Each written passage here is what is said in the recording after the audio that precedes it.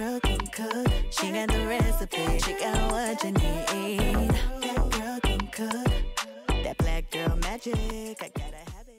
Hey y'all, and welcome back to my channel. And today guys, I'm going to be showing you how I make my oven roasted red snapper. I'm telling y'all, it's delicious and you don't want to miss this one, okay? So grab all of your ingredients, subscribe to my channel, and let's get started.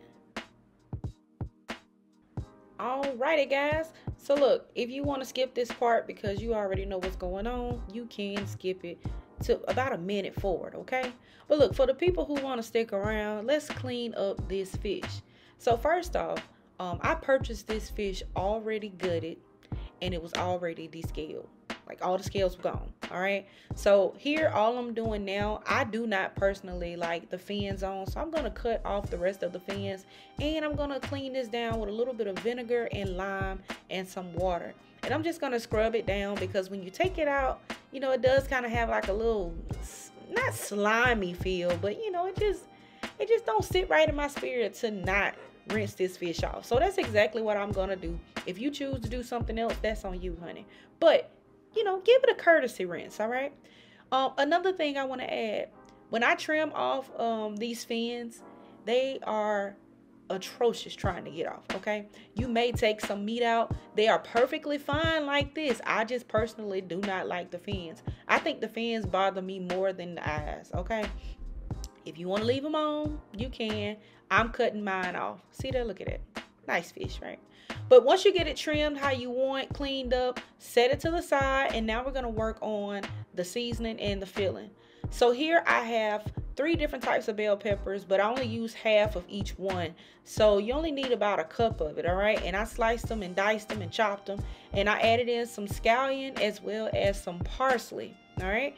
To that, I'm going to add a tablespoon of lime juice just to brighten this up a little bit because this is all fresh, okay?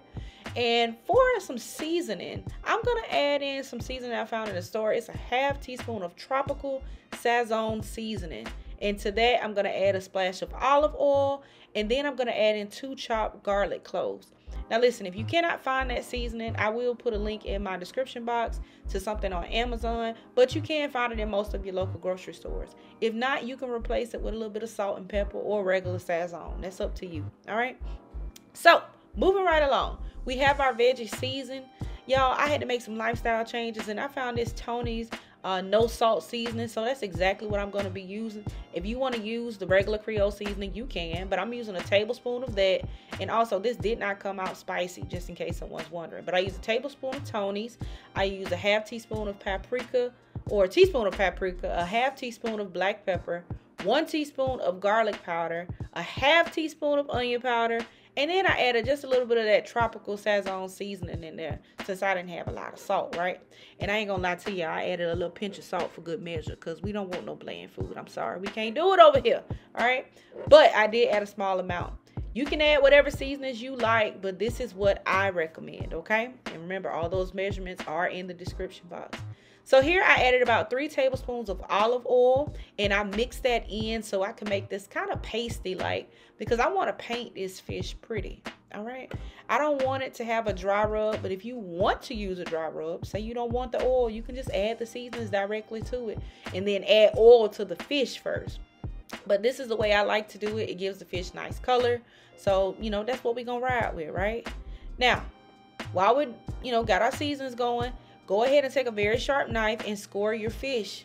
All right. You want to do that so that you get an even cook and also so the flavor can penetrate this fish. Come on now. Let's be real. Let's be honest about it. We trying to get some flavor all up and through this thing. All right.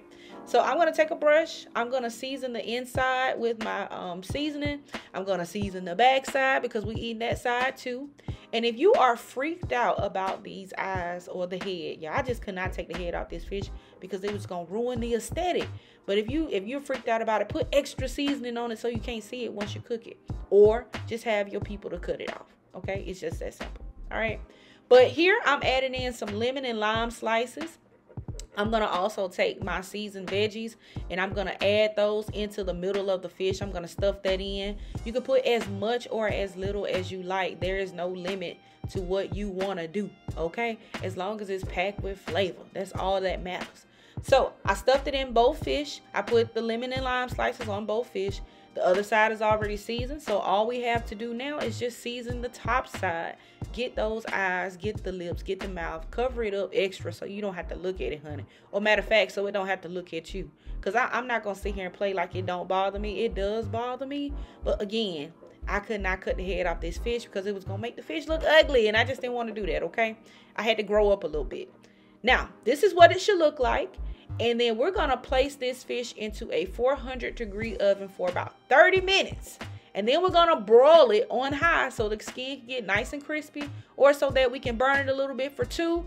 And y'all, this is what you're going to get. Look at that. Y'all, I'm telling you, such a quick and easy meal. And it's so fresh and it's good for you. Okay? So look, let's go ahead and plate it up.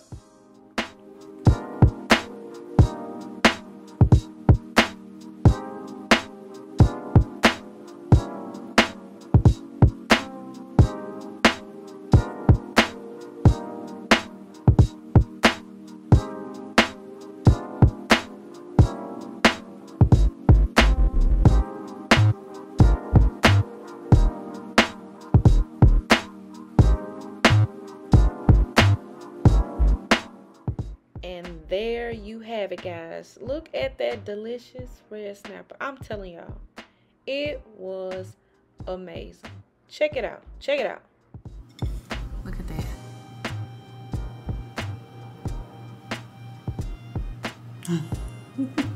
I'm going in with my fingers because it's just me. Oh my goodness. Look at how juicy that is. Look.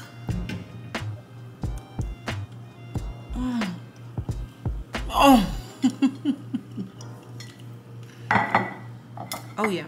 And that will definitely do it for today's episode, y'all. So look, I want to thank you guys for watching. As always, thank you for tuning into my channel. And if you tried this recipe out, let me know down in the comments. And I'll see y'all next time in the next video. Bye.